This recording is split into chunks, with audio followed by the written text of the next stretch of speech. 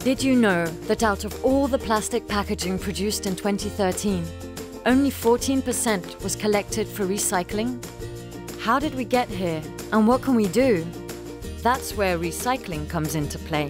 Recycling is the process of reusing materials that would otherwise be thrown away as trash and reintroducing them into a production cycle.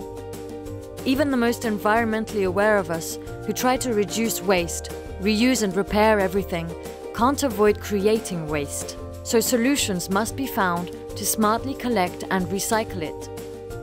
Who's doing this already?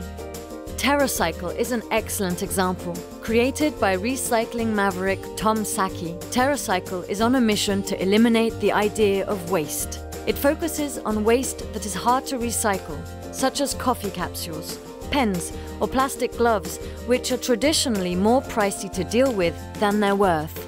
The company then figures out how to collect this waste and finds innovative recycling solutions, along with business models, to make the whole process truly sustainable.